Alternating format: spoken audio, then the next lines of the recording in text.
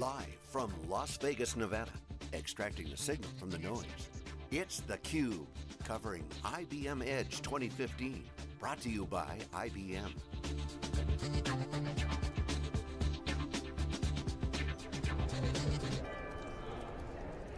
Okay, hello everyone. Welcome back to IBM Edge 2015. This is SiliconANGLE's theCUBE, our flagship program. We go out to the events and extract the signal from the noise.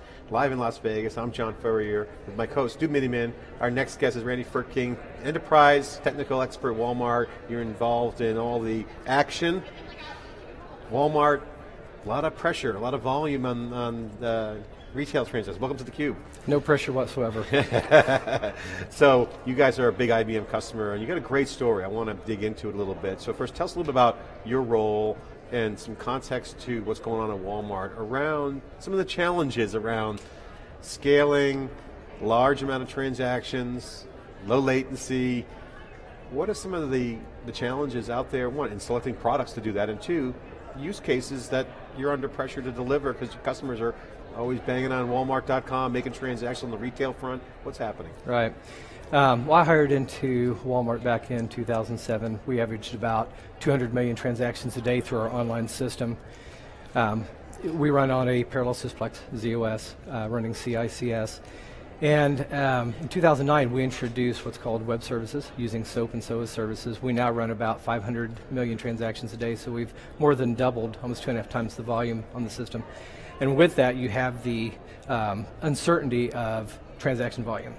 So we have different holiday seasons where the volume increases, and we have no idea what that volume is going to be, right? It's kind of hard to predict what the customer base is going to do, whether it's from the .com, from a mobile app, or multi-channel platforms.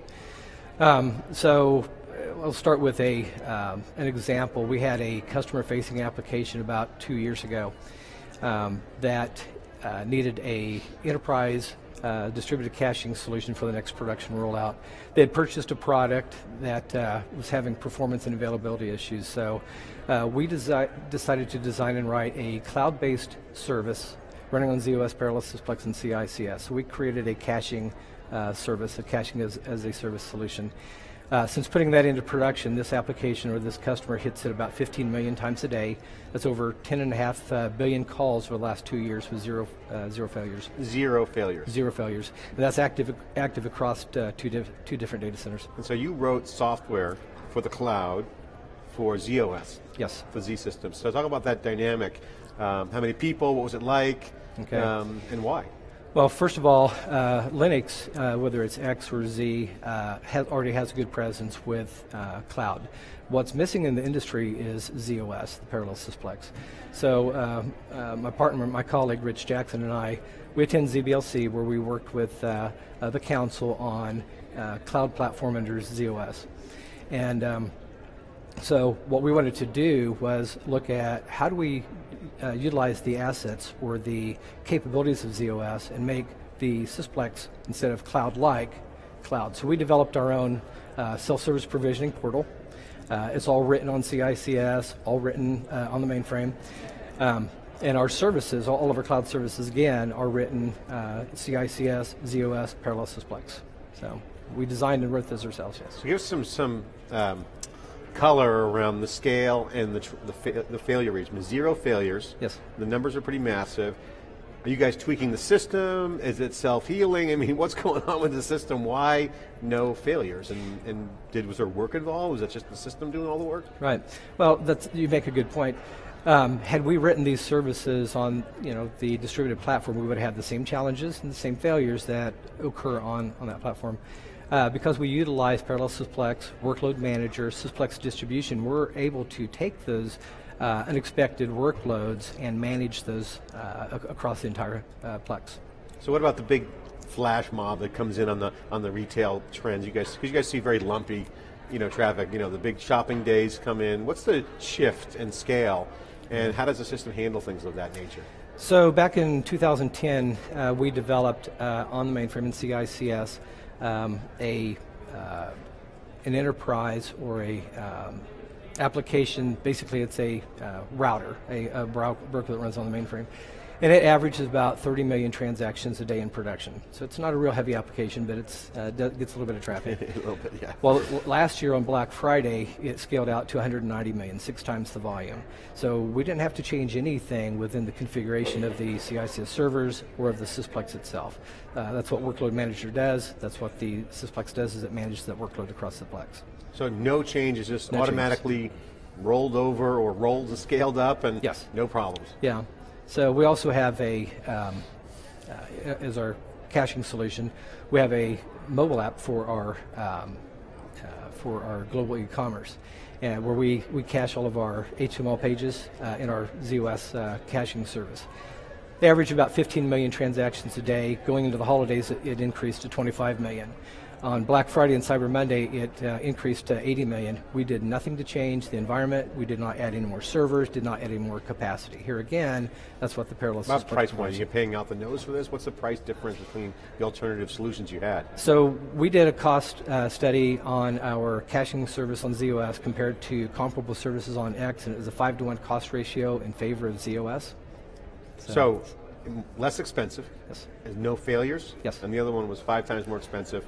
Yes. With fail. With performance and availability issues. Hashtag fail, whatever they want to say. That's a good deal then. It's kind of a no-brainer, isn't it? Yeah, so Randy, you know, in the industry today, there's so much discussion about kind of scale-out, distributed architecture. There's few companies that have, you know, the global presence that Walmart does. You know, how do you architect for, you know, that kind of global market and, you know, at that scale they do? How do your folks stay up with the latest technologies and trends and, you know, move the IT forward?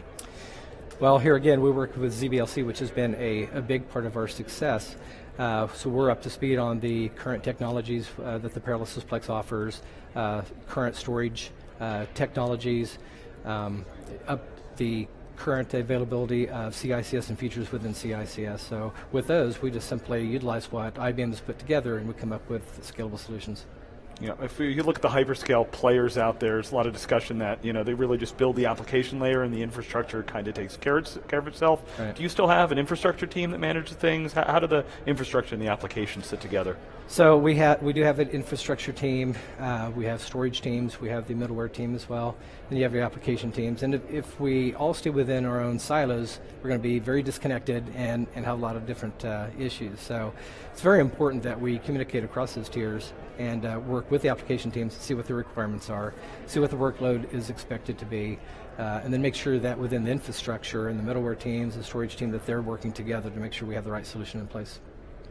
We did the big Z launch in New York City, and one of the things that impressed me was the mainframe's relevance because of the power now, all this kind of new capability, encryption, in-memory analytics. Is Walmart tapping into some of those new things, and how do you take the success that you've had and replicate it, or is this is there other use cases within Walmart that you see potential of this? Because, I mean, the economics are compelling, obviously the scale out is awesome. It seems like a really big deal. I mean, what's the internal use cases, or is this a one-off? Well, think about this. The mainframe is server. Okay, it used to be called the Z Enterprise server. It's just a server, just like any other server. It's just a big server, and it's a reliable server, right? So with that, it has features like encryption with the crypto engines, crypto cards, and so we're starting to utilize the cryptography within Z as services for non-Z platforms. Talk about the database challenges, because you know we do our own big data stuff in our company. I know other customers, they use a lot of open source stuff. Is there a database selection and architecture that was failing? Why was the other guys failing, and why was Z successful? Because you guys wrote your own code, so you cloud enabled the solution. But yeah, it's a big server, so you got a database there. How does the database not fail at that kind of scale? Okay. Well, IBM provides on the mainframe a hierarchical database called IMS, relational database, DB2. And what my colleague and I decided to do was fill a void that was missing on ZOS, and that was we created a key value database as a service, as a cloud service. And so with that, we've been able to utilize the simplicity of a key value database instead of putting all the burden on DB2 for relational. In doing so, we've been able to be very innovative. Our key value database is a service, REST enabled only. You can use structured or unstructured data. You can serve up and store GIF, JPEG, PDFs, videos up to 2 gigabyte object sizes. So we saw a need and we filled the gap. We just designed it. So you leveraged it with the architecture of Z. Yes. Not so much trying to retrofit into DB2, so to speak, right? You That's them correct. out. DB2 is relational, okay? Yeah. And not everything is relational in nature. The cloud service that we created for a key value store was not to compete with or take away from DB2, not whatsoever. It's to take the burden off where people were putting non-relational stuff into DB2. Like unstructured data and making all Absolutely. this. Yeah. Social data, buying data, loose data. Exactly. So we're able to store, like I say, videos, video clips, product information, photographs, whatever it is that we want within a key value store, which is a much quicker access than going through a relational or hierarchical system. Yeah. So Randy, yes. Walmart's well known for really pushing the envelope and taking their suppliers and helping them to move forward to where the industry needs to go. How are things going in your viewpoint? And you mentioned kind of the ZOS. Are there other things that you're looking for from the community, or things that you think we need to move forward to help you run your business better? Well, right now my focus, I can't speak to the rest of the industry, but my focus is on the Paralysys Plex as a cloud platform provider. We work with IBM, a partnership with the team at Poughkeepsie, and we work with ZBLC and other ZBLC customers, and that's been extremely relevant and helpful to us in how we take our technology forward to seeing what the rest of the industry requires. So the Z thing that gets my attention is also encryption. Is security a challenge, or is that not part of the consideration for you guys? Security is a extremely important part of the ZOS platform. So we rely heavily on RACF, and we rely heavily on the encryption decryption services that are built into the product. Give us a little inside color, if you can, on Walmart. What's it like there, tech-wise? You guys are writing your own code, pretty innovative culture. Yeah. Share with the folks out there, what's it like working there? You have unlimited budget. I mean, what's happening? Yeah, I don't know about the unlimited budget part. One of the things that Walmart Technology does is they do encourage innovation on all platforms, whether it's in applications, whether it's on the X platform or the Z platform, it's irrelevant. Walmart is about innovation, because when you are innovative, you're able to do things for the customer, and that's what it's all about. Yeah. Okay, because we can write code all day long, we can do really cool, fun stuff, and it's absolutely meaningless if it does not benefit our customer. And so Walmart does encourage data-driven culture, isn't it? I'm sorry? Is it data-driven culture, Walmart? I mean, performance matters. There's so much transaction going on. Yeah. If you miss a beat, revenue's impacted. Yes, but it's all about data. I mean, without data, what are you doing, right? Exactly. So. And what's about the future? What do you see next coming? What's the next? What has your attention here at the show? What's getting your eyes popping out? Is there anything you see here that's good? That's looking to bring into the fold? Well, like I say, with ZOS being kind of new in the game of cloud processing, the steps that are being taken with IBM right now are extremely beneficial.